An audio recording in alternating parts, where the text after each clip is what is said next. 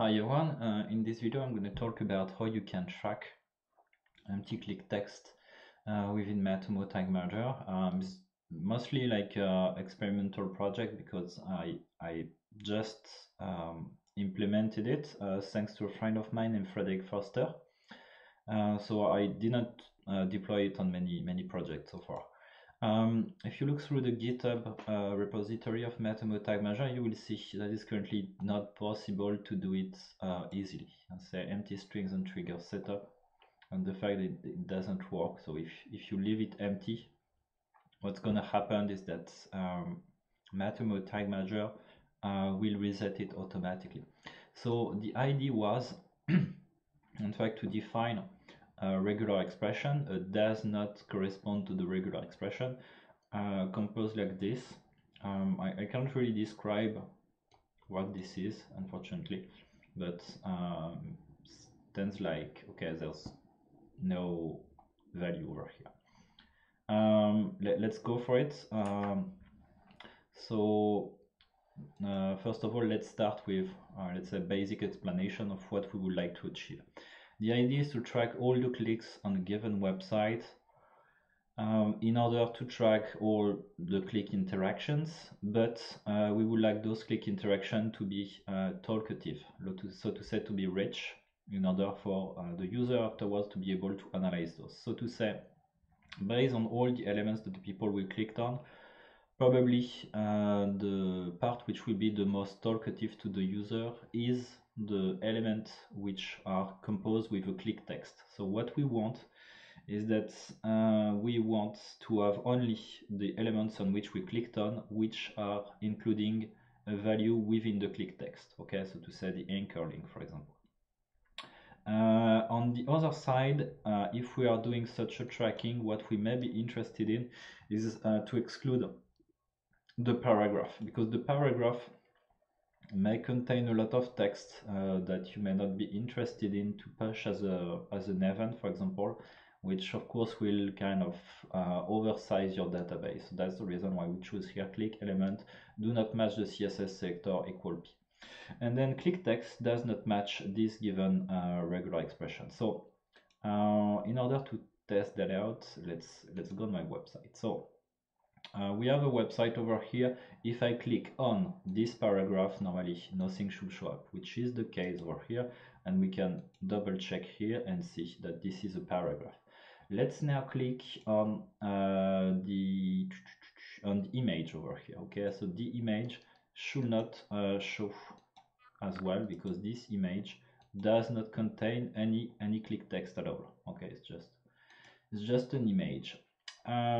If I click now over here, what was it? This was a P as well, so nothing's showing up. Now I'm gonna click over here. This is H3, so H3 is measured, okay, which is normal because it contains a text. I should rather click maybe over here, so this one works as well. Now let's go over here. So here you have an H2, so H2 should be measured. H2 is measured. Then I have a paragraph over here. I click on the paragraph, nothing is showing up. Let's click on this link. Okay, it shows up, which is good. So everything seems to work so far, even if I don't have many. I'm gonna click on the logo over here. Should not work. It doesn't. Okay, so seems good. I'm just gonna show you that it can keep continuing working if I keep inserting any other elements. So let's go for a not match the CSS selector. Oops, in other case we don't care.